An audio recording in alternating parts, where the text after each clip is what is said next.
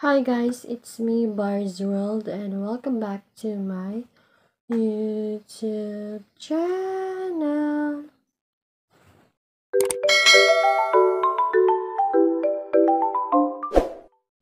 So for today's video guys,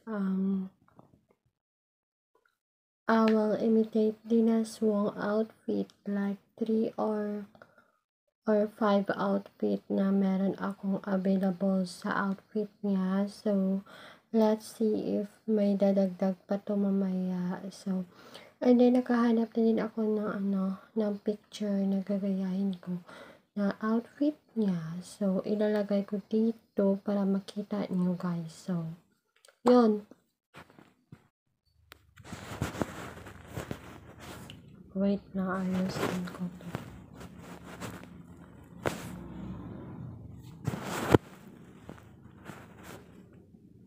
Yan.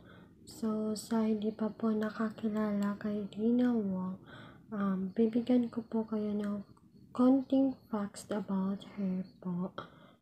Para mas lalong makilala niyo po siya kung bakit crush ng bayan si Deanna'S Wong. So, yun. So, guys, yung true name ni Deanna is Maria Isabella Alviso Wong.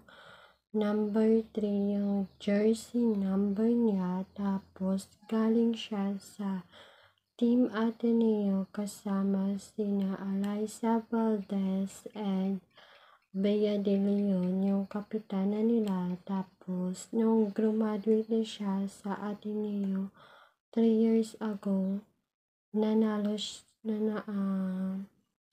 sila ng champion sa UAAP yun.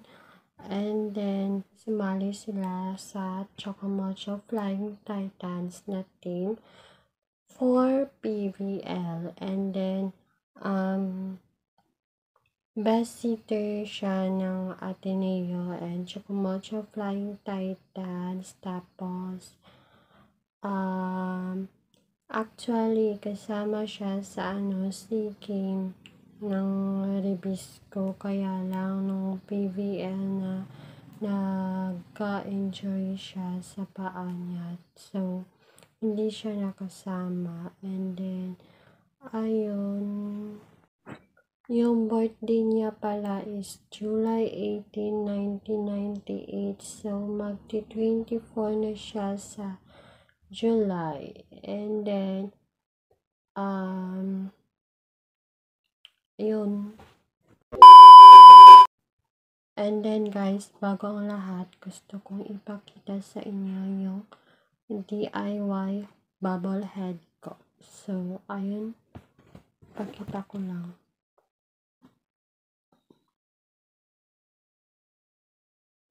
So, ito siya guys.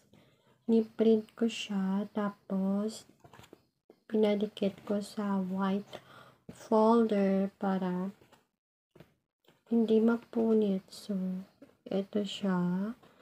Tapos, ito yung picture na tinikit ko. Ganda, oh. Cute. So, yung next is ito. Papi, oh. So, dalawa pa lang yung nagawa ko. Meron pa akong picture niya, di pa natapos guys. So, ayan. 1, 2, 3, 4 pa. So, yun. So, yung ayan. Ang cute. Nasa Paris siguro siya that time. Yun. Ito yung fave ko. Nakatalikod. Tapos, Wong number 3. Tapos, ito yung kamukha niya si Deanna. Dito talaga guys, sa picture na to, magkamukha sila ni Deanna Guerrero ba? Ayan o. Yun. Yung last is ito.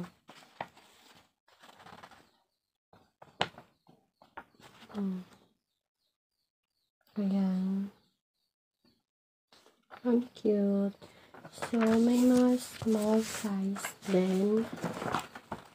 Wait lang. Hadik yarn. Ang dami. Ayan. Basta ang dami guys. Ayan o.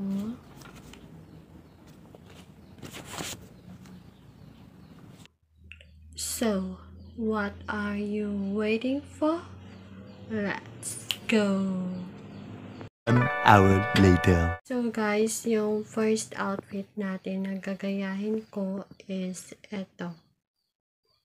Ilalagay ko dito guys para makita nyo kung gayang-gaya ba talaga or ano, hindi. So, yung ano niya is shirt na black and then naka-short siya ng color peach ata or rose. I think na kulay. Pero medyo matchy naman. So, yun.